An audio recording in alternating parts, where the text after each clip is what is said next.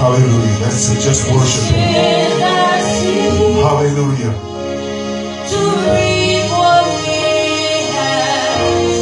Hallelujah. Glory to the Lamb of God. For grace, for favor, this is our season to reap what we have sown. Season for grace, for favor, this is your season to reap what you have sown. Everything's working together for your Hallelujah. All things are working together for your good right now. Come on, if you can just believe that. Come on, God is working on those situations right now. Even the things that are holding your minds in captivity. God is changing situations. He's changing circumstances. He's sending a new release into your life. A fresh wind of change. Hallelujah. Come on, just lift your hands wherever you are. Come on, just lift your hands and worship the King of Kings and the Lord of Lords. As all things are working together for your good right now.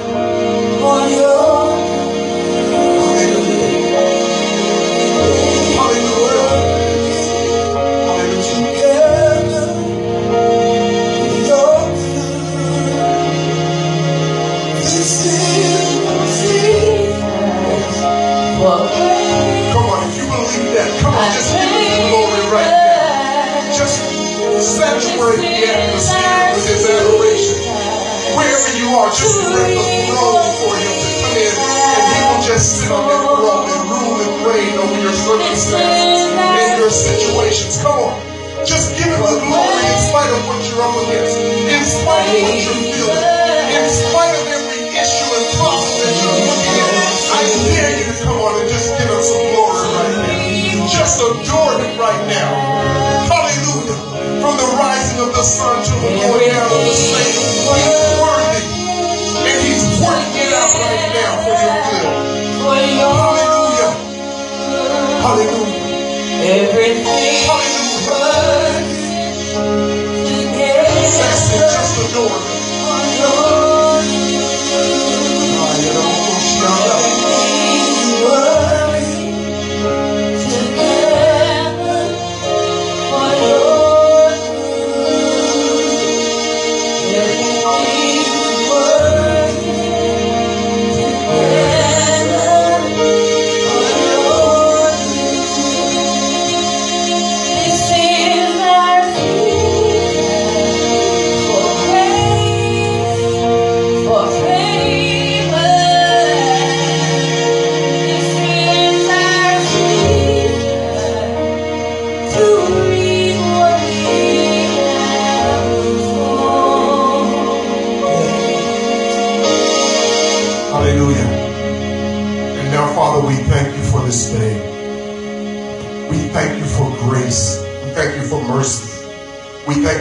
Truth of the gospel in the earth. We thank you for being all things to all men at all times. We thank you for being our healer, our deliverer, our sanctifier, our keeper. And we just give you all the glory for all of the tremendous things that you're doing, that you have done, and that you're going to do in our lives. We thank you for change. We thank you for this being a situation, a season where change is being brought into the atmosphere in our households. We declare household salvation. We declare that even now that people's minds are being changed to focus upon you, and their hearts are being made tender, and the purpose of your gospel is going forth, and we are becoming even more and more every day ambassadors of your word and of your gospel and of Christ Jesus, our Savior. And we just give you all the glory for all that you're doing. And we thank you. We thank you. And we ask you to illuminate our minds today. Teach us from your word. Give us new understanding and revelation knowledge that we will understand and we will hear and we will hearken to what the Holy Spirit is saying to us. And we just give you the glory right now in the name of Jesus. And we thank you in Jesus' name. And all God's people said amen. Amen. Hallelujah. Hallelujah. I am just so excited to be back on the air with our broadcast.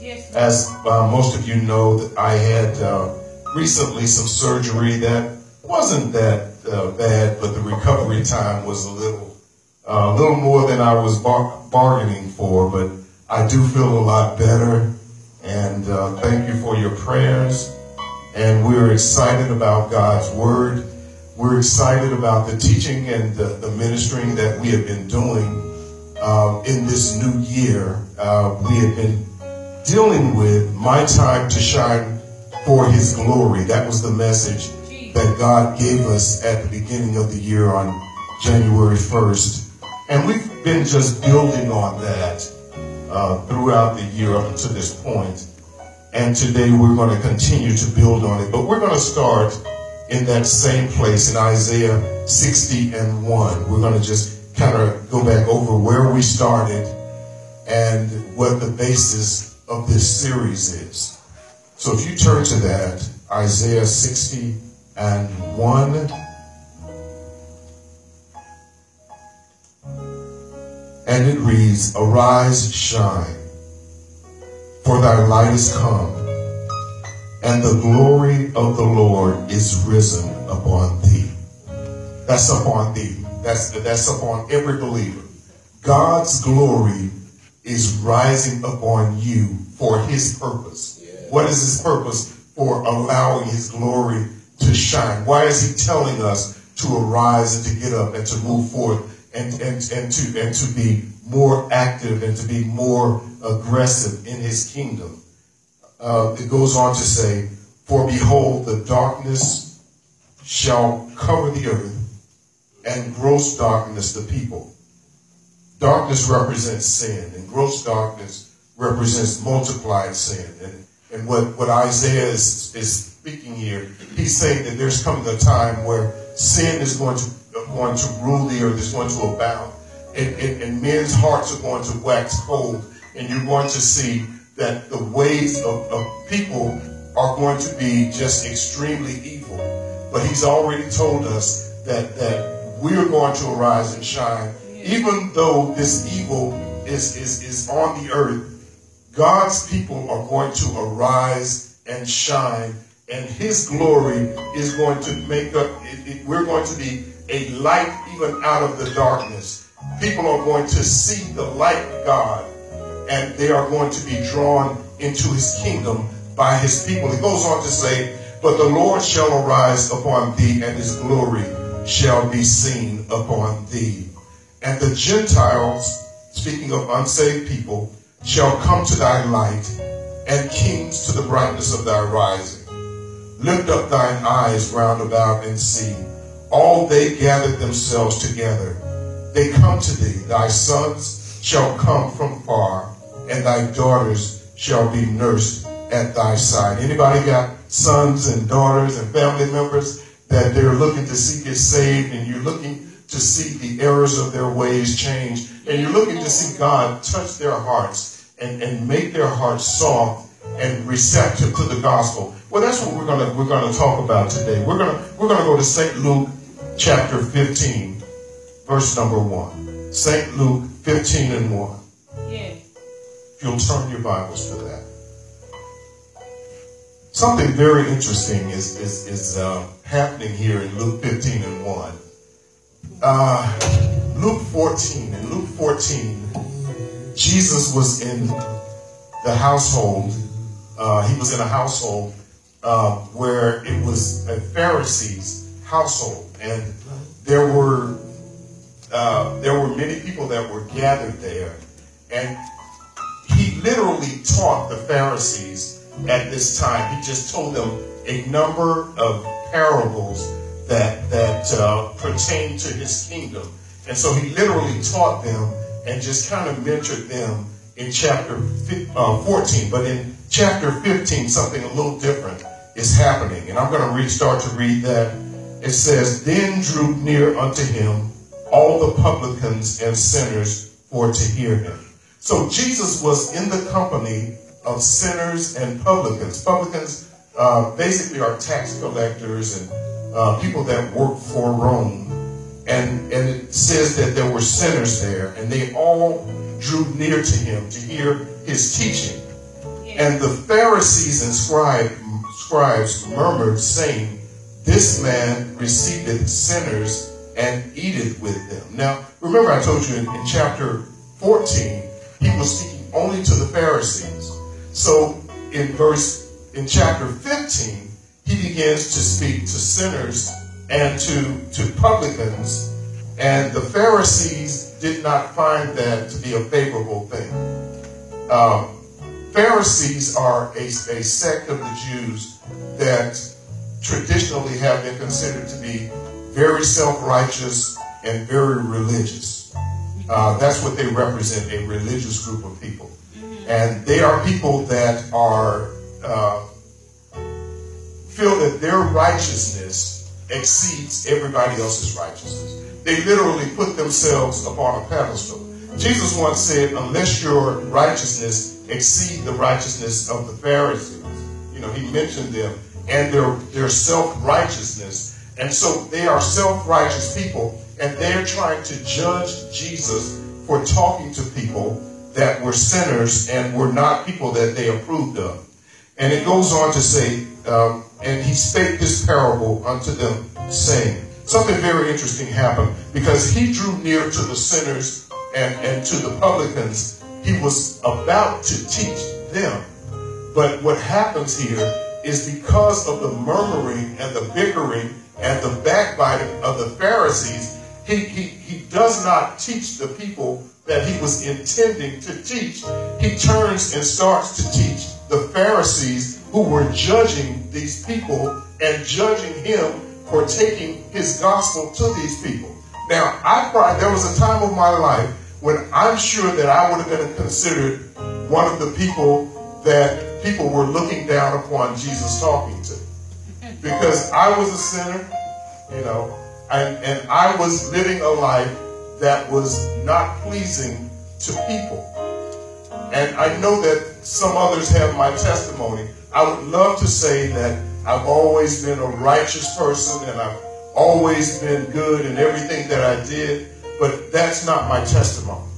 And the reason I'm telling you that is because had God not looked past my faults and seen that I was a soul that needed to be saved, I may have never received the salvation of the Lord. And so these people are listening to hear the salvation power of our Lord and Savior, but you have a group of self-righteous religious people that are bickering because Jesus is going to share his time and his message with them instead of sharing it with someone that they feel is more fit to hear the message. Y'all stay with me. We're going somewhere here. And so Jesus said, what man of you, this is the parable, he said, what man of you, having 100 sheep, if he lose one of them, does not leave the 99 in the wilderness and go after that which is lost until he find it? And when he had found it, he laid it upon his shoulders, rejoicing. And when he cometh home, he calleth together his friends and neighbors, saying unto them, rejoice with me, for I have found my sheep which was lost. I say unto you that likewise joy shall be in heaven over one sinner that repented, more than over 99 just people which need no repentance. And we're going to just deal with just for a short time. It's going to be from verse number 4, and it reads, go after that which is lost until you find it. My God. Go after that which is lost until you find it. This year, I was sharing with you a moment ago, we declare this to be the year that we as believers arise and shine and allow God's glory to be seen in us. We allow God's glory to be made manifest, and that the unsaved and the non-believers are going to be drawn to Christ through us. He is going to use us as willing vessels that are going to show his glory, and people are going to be drawn by the light of Christ that they see in us. This is not the time of your life. This is not the season for you to stop believing that your loved ones and your family members are going to be saved. No matter what you're seeing in them, no matter how bad their situation may be, I'm telling you, if you can just muster up the strength to believe that this is the season for change. This is the season that God is going to show his mercy and his grace, and he is going to show his favor upon you, and he is going to remember your prayers and the things that you have petitioned him for, the things that you have put before him about these individuals. You're going to see them starting to change their ways, and they're going to become receptive to the gospel of our Lord and Savior Jesus Christ. Hebrews 11:1 says, now faith is the substance of things hoped for. It is the evidence of things not seen. Your faith is literally going to make your hope and your desire for these people to be changed, for their lives to be changed, for salvation to be shown in their life and made manifest. Your faith in this season, if you don't faint, is going to turn those situations around. This is not the time to quit. This is not the time to give up. The Lord is about to do things that are going to blow your mind. The things that you have given up on, the people that have appeared to get worse and worse over time, God is about to do this thing for you. He is about to change their lives, and he is about to change their hearts, and he is going to change the errors in their ways. So don't give up. This is not the time. This is not the season to give up. You've endured it too long. You hoped it too long. You believed it too long. You cried too many tears. You held on when hope appeared to be gone. Now you are about to see the fruit of your labor, the fruit of your diligence, the fruit of your faith. You've got to have and keep the God kind of faith. You got to have faith that God is able, regardless of what the situation looks like. God's desire is for them to be saved. God's desire is combined with your faith and with your desire. It is going to make these things that appear not to be, it is going to make them a reality in this season. In this season. In this season, he is going to make these things happen. God in this season is using his own methods and ways to turn the hearts of the lost and of sinners and of religious zealots to him. He's turning the hearts of people. Have you noticed that God is in a lot of situations and cases is taking his hands off people and off situations, and he's allowing them to do what appears to be, it appears like they're bottoming out. It appears like there's no way for them to look but up. It appears like all of their hope is failing and everything around them is just turning into turmoil and confusion. It is not by accident. It is all by the divine plan of God, because he is softening their hearts. He is changing their minds, and he is making them to see for themselves, not for you, not for me, but for themselves, that the only way that they're going to overcome is by God's power and by his grace. Amen. So understand, this is not the time to give up. This is not the time to turn back. This is not the time to allow your faith to fail. Don't take mildly the adverse situations and consequences God is allowing to happen in your loved ones' lives as he is softening their hearts, like I just said, and correcting the errors of their ways and of their thinking.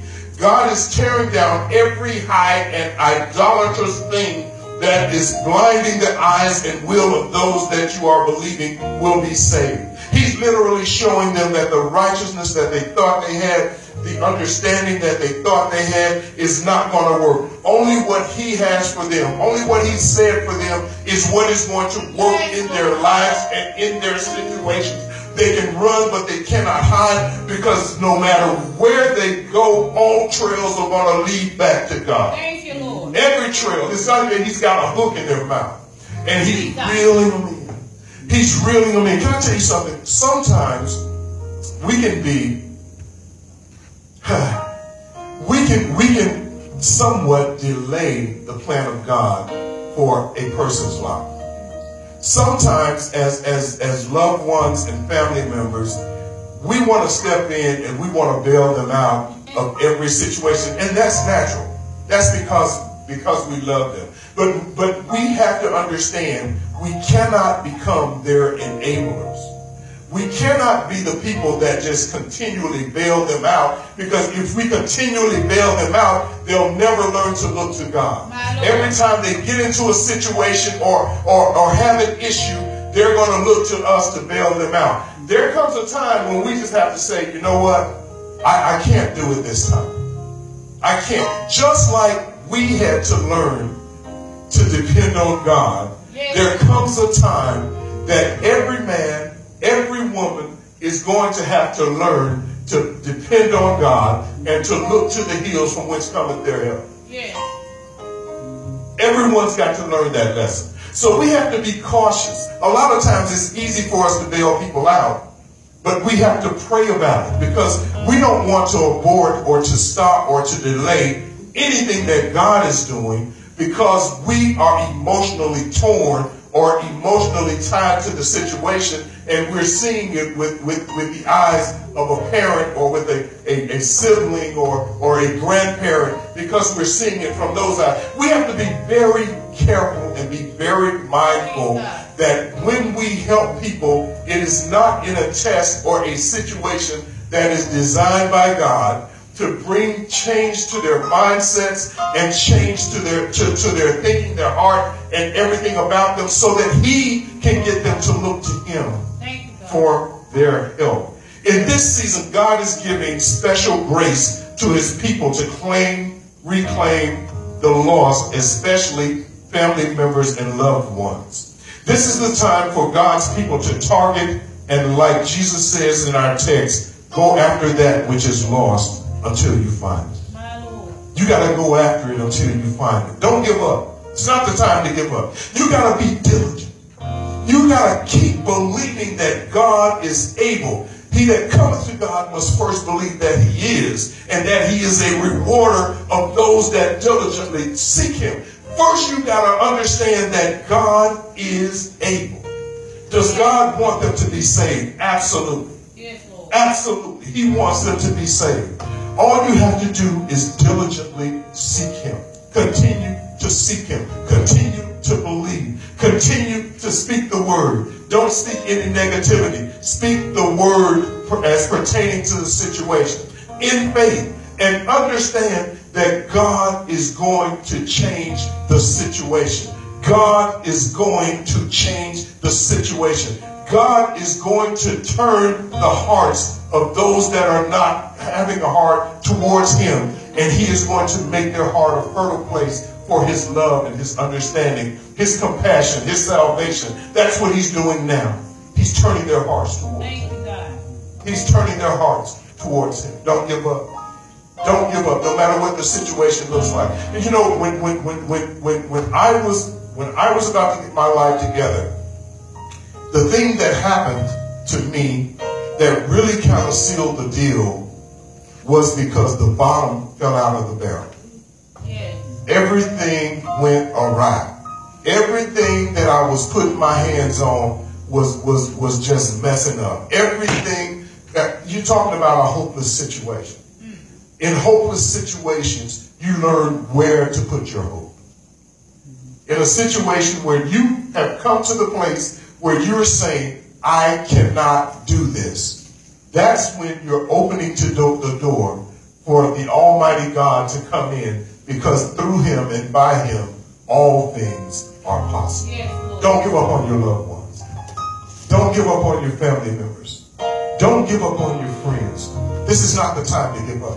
This is not the time to give up. This is the time to go after it like you've never gone after it before. This is the time for you to seek God in this situation and to go forth and to look and to seek the lost out. And when you find it and when you seek it, when you get it, all you have to do is trust God to do the rest of the work. That's it. He's going to fix it for you. Trust me. He's going to fix it for you. This is a season. I'm speaking just lift your hands in His presence. I speak supernatural grace right now. I speak favor for every mother, for every grandmother, every father, every sibling, every friend of people that have been holding on to hope that they are going to get their lives together in Christ and that they are going to be saved and that they are going to have heaven as their eternal resting place and dwelling place. I speak right now strength to each and every person that is getting weary, each and every person that is getting discouraged, each and every person that is having heartaches because of watching people doing the things that they're doing. I speak now supernatural favor. I speak grace. I speak strength. I speak strength to endure in this season and to continue to pray and to continue to believe and to continue to hold on to God's word in this time that appears to be difficult. I believe that right now God is changing hearts, He's changing mindsets, and He is releasing His favor and His grace. In the name of Jesus. In the name of Jesus. In the name of Jesus. Hallelujah, hallelujah, hallelujah, hallelujah. Finding it represents claiming, reclaiming, and restoring what was lost. So when I say go after that which is lost until you find it, when I say find it represents claiming it, reclaiming it, and restoring what was lost. That's what it represents. In Matthew 11 and 12, Jesus said, the kingdom of heaven suffers violence, but the violent take it by force. The enemy's plot and scheme is to keep your loved ones from spending eternity with God. That's his design. But at this time, this is the time for you to become violent in your faith. This is the time for you to become violent in what you're believing. This is the time to become violent in your prayer life, in your fast life, because God is going to get into the situation and He is bringing change to it. Don't give up. Don't give up. Don't give up. I know the situation it's probably easier to faint now. It's probably easier to say it's not going to happen, but don't give up. Don't give up. Don't give up. He has not forgotten you. He's not forgotten your prayers. He's not turned a deaf ear to your prayers. Hallelujah. Hallelujah.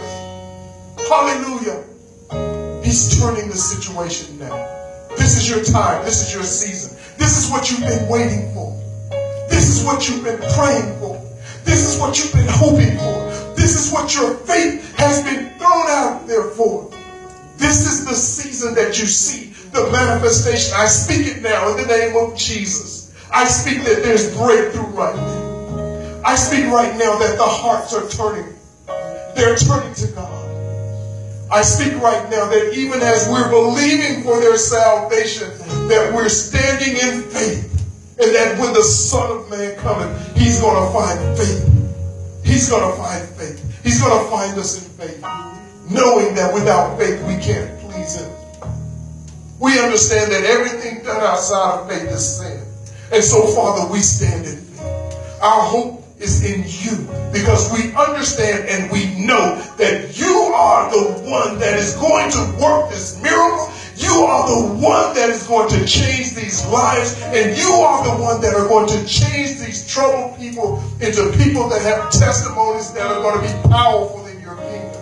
We understand it, we know it, and we see it, Father. We see it happening now in the name of Jesus. I bind every spirit that is trying to come against God's people. Every spirit that is trying to make God's people weary. You've got to be violently aggressive and strategically seek out those lost loved ones. And this is not the time for error, slowfulness, double-mindedness, or emotional fatigue. This is not the time for any of that. This is the time to stand on his promises and to stand on his word. I believe I'm talking to somebody today. This is the time. This is the season. And if I be a man of God, I'm speaking into your situation. I'm speaking into those lives that this is the time that you've been praying for. This is the time that you've been believing God for. It's happening now. It's yea and amen. It's yea and amen. Don't give up.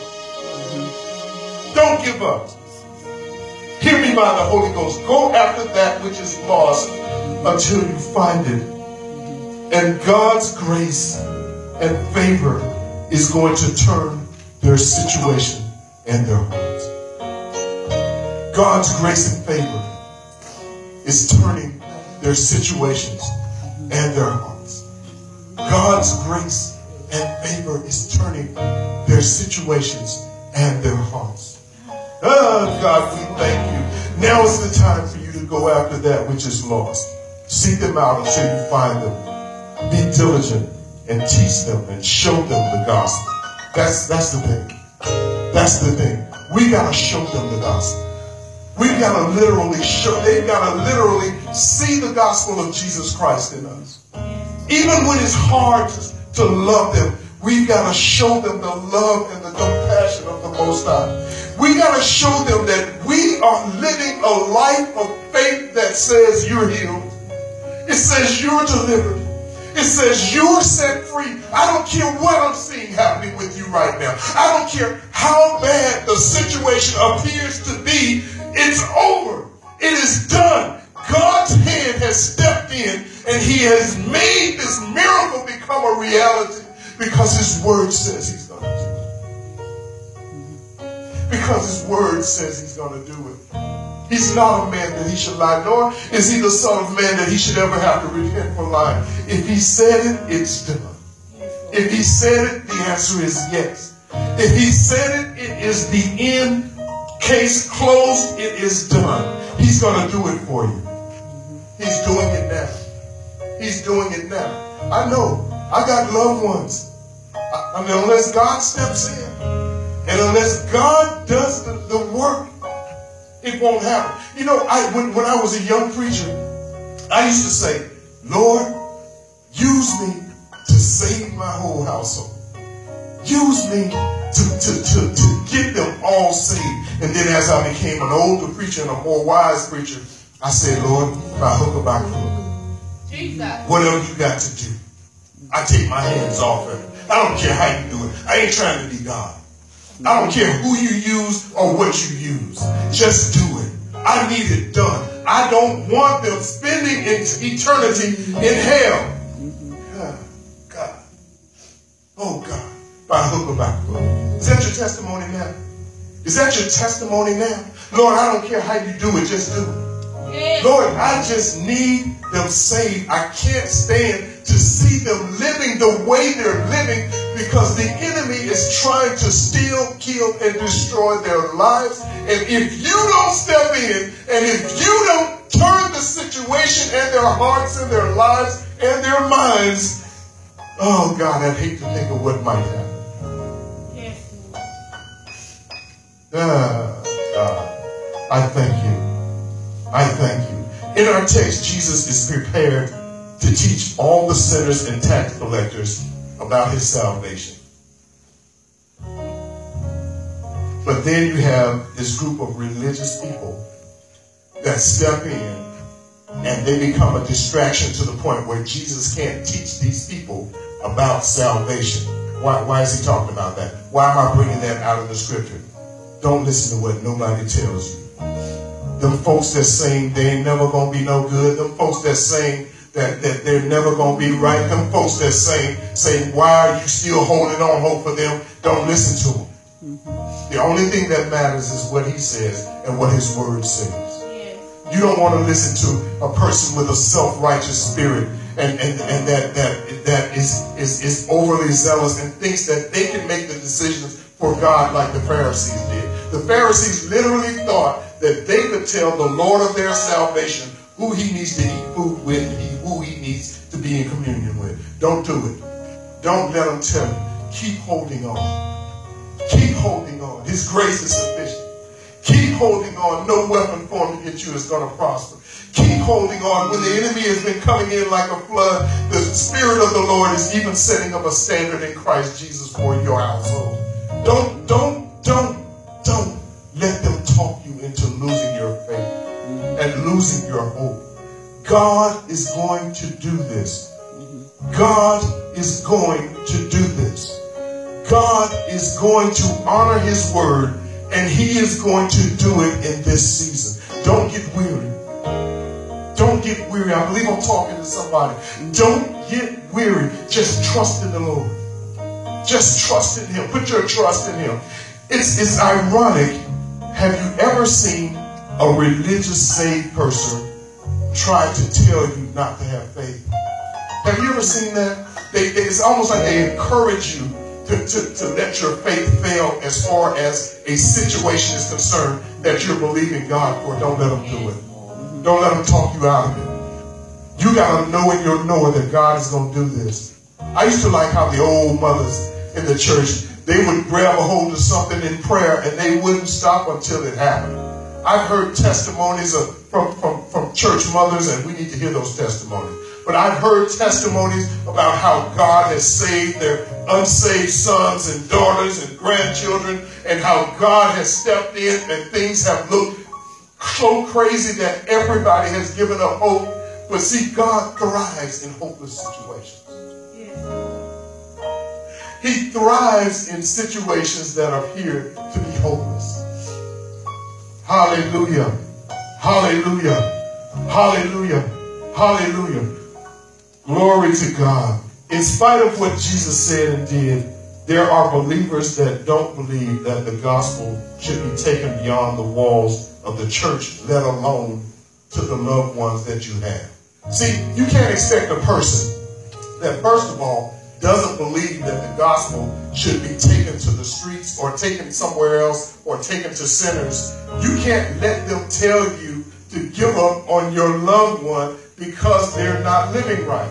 You can't tell you. Those people really don't even have anything to say about the situation. You need to surround yourself with people who talk the language of faith. You need to surround yourself with people who say God's coming. He ain't done yet. He's going to do this. All you got to do is hold on. You know, why did Jesus spend his time around sinners? You ever wondered that? Let me tell you why. Go to Matthew 9 and 10. Go to Matthew 9 and 10. Matthew 9 and 10. I think it's about 9 times in the Gospels it says that Jesus was surrounded by sinners and publicans. This scripture tells you why he did that. 9 and 10. And it came to pass, as Jesus sat at meat in the house, behold, many publicans and sinners came and sat down with him and his disciples. And when the Pharisees saw it, they said unto his disciples, why eateth your master with publicans and sinners? Now, let me tell you this. First thing you notice about that, why didn't they say that to Jesus?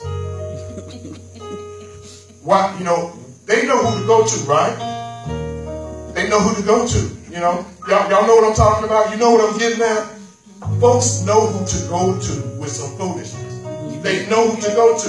They didn't go to Jesus. They assumed these men, because in the book of Acts it said they were what did it say? They were illiterate, unlearned men. Right. They chose the Pharisees chose these men to take this mess to. And they did not take it to Jesus. But the thing that always amazes me, every time you read one of these scriptures, Jesus hears it by the Holy Ghost. And he deals with it. And so he goes on to say, but when Jesus heard it, he said unto them, they that be whole need not a physician. In other words, it's the sick folks that need a doctor. That's what he's saying. but they that are sick. But go ye and learn what that meaneth. I have mercy, I will have mercy and not sacrifice. What that comes from Hosea 6:6. And what that means is you heard the expression, well, I'll tell you what. That scripture means that it is better for you to have mercy, godly mercy and kindness, than for you to bring your sacrifice to the altar and you're living in unforgiveness and being unmerciful. That's what it means. That's what he's talking about there. He's saying that you're bringing as a religious person, yeah, you're bringing your sacrifices, you're doing this, you're doing that, but you don't have the right heart. Your heart is not right. I will have mercy and not sacrifice, for I am not come to call the righteous, but sinners to repentance. That's why Jesus spent so much time with sinners. That's why he spent his time and his concern with people that were not necessarily living the ways or experiencing the growth of his kingdom and of his gospel. Jesus literally went to people that he targeted that needed to be saved. He targeted them. So anybody that has a heart that is not for the unsaved, anybody that says, well, why are you keep holding out faith for this unsaved person? Why haven't you given up on this person? Why are you still believing God on them after all that they've done and all that they've sent you through? Just talk to them about Jesus. Just talk to him about how even when everybody had given up on us, even when everybody was saying that we'll never be right or we'll never be able to overcome the things that we're up against, it was God's grace and it was his mercy that kept us. It was his grace and it was his mercy that delivered us. It is his grace and it is his mercy that is keeping us even in this day. Understand that those people do not have a heaven or a hell to put that individual or anybody else in. It is only God, and his word says that they are saved. His desire is for them to be saved. His desire is for them to be receptive to the gospel. And so what we have to understand is that God has always got to have the final say-so in the matter. He's always got to have the final say-so in the matter. Don't give up. Don't give up. I don't care what it looks like. Don't give up. I don't care how bad the situation appears. Don't give up. I don't care how you banged your head up against the wall trying to figure it out and trying to hold on. Don't give up. He's not a man that he should lie, nor is he the son of man that he should ever have to repent. Nor is he the son of man that he should ever have to repent. Let's go back to our text for just a moment in closing. Luke 15 and 1. Luke 15 and 1. Hallelujah. Hallelujah. Hallelujah. Is this helping somebody? Hallelujah. Glory to God. Hallelujah. In Luke 15 and 1, in verse number 1, we see that Jesus knew that Jesus drew near to him all of the sinners and all the publicans to hear his teaching. And in verse 2, the Pharisees and the scribes murmured, saying, this man receiveth sinners, and he eateth with them. In verse number 3, you see a shift in Jesus turns his focus from teaching those that were not saved to teaching the people that were being critical of those that were not saved. That's what we see here. In verse number 4, that's where our text comes from. It reads, what man of you, having 100 sheep, if he lose one of them, does not leave the 99 in the wilderness and go after that which is lost until he find it? Let me give you a revelation of what that just said. Here's what it said. What church with 100 members, this is what the parable is about. What church that has 100 members and then they lose one member? What church would not get up and go after the one which is lost, because the 99 is in safety. The 99 is in safety. Now, let me tell you something about sheep. It draws the parallel with sheep, because sheep are such that as long as sheep are in a pack, they are relatively safe. But it's the one that strays away that is in danger. The pack, there's safety in that 99, but there's one that is lost, and he's saying, go after that lost one. And then he goes on to say, and when he had found it, he layeth it on his shoulders, rejoicing. And when he cometh home, he calleth together his friends and neighbors, saying unto them, rejoice with me, for I have found my sheep which was lost. I say unto you, that likewise joy shall be in heaven over one sinner that is reclaimed. Over one sinner that is reclaimed, there's going to be joy in heaven. There's going to be joy. This teaching, chapter 15, is a series of parables that talk about being lost. It goes on to talk about the lost coin, and then it talks about the prodigal son. Maybe we'll deal with that next week, because there's some very important truths in that parable. But there is rejoicing in heaven. There is rejoicing in heaven over one person that repents and comes back to the Lord, or either comes to the Lord in heaven. Come on, just lift your hands.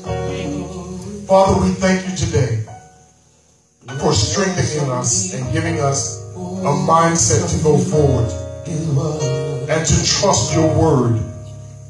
We thank you, Father, for giving us a heart not to give up for those people that we are holding on hope for, and that we are believing in faith that you are bringing deliverance to them even now. We declare that this is the season for change in their lives and in their situations. We're calling them now in from the north, the south, and the east and the west, and we're compelling them into the kingdom of the Most High. We're binding every spirit that is not of God, that is holding them captive right now. And we're commanding them to be loosed in the name of Jesus. And we're declaring that by Jesus' stripes, they are healed, delivered, and set free. And we are just speaking right now, total turnaround in each and every life that we are believing is being changed now. In the name of Jesus. Hallelujah, hallelujah, hallelujah. Come on, just right now, just as a faith offering, come on, just worship him right now. Come on, just worship him right now. Just release your faith.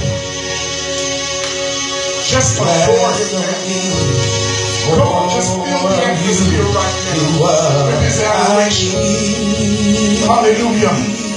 Hallelujah. Hallelujah. Hallelujah. Hallelujah. He's doing it for you now. He's doing it for you now. He's doing it for you now. In the name of Jesus. Hallelujah. Hallelujah. So many times I stayed away from your love. I realize I need you more and more each day. I need your glory. I need your power. Less of me, more of you is what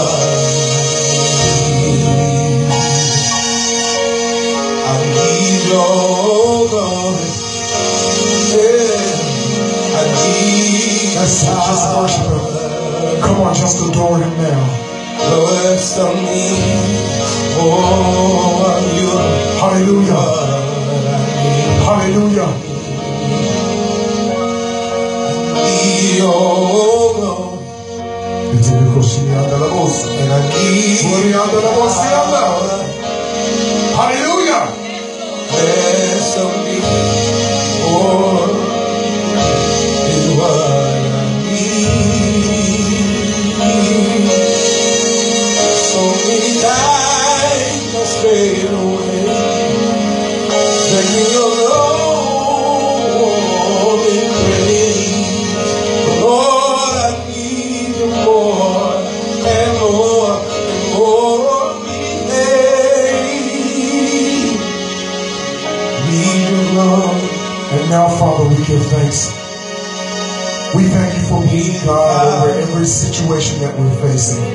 We thank you for being God over every prayer that we've released to you and every person that we have laid at your feet, and just believing you to change their ways and to draw them closer to you and back into your kingdom and into your kingdom for those that have never been saved. We thank you, Father, for strengthening us and increasing our faith. We thank you that this is our season. We claim it. This is our season to see the fruit of our prayers, the fruit of our labors, the fruit of our fasting, the fruit of our faith in regards to these people that we have held in your esteem and before your throne. We just give you glory now, and we receive the miracle. In the name of he who was and he who is and he who is to come, King Jesus, our soon-to-return King, be all glory, honor, dominion, and power in Jesus' great name. Amen and amen.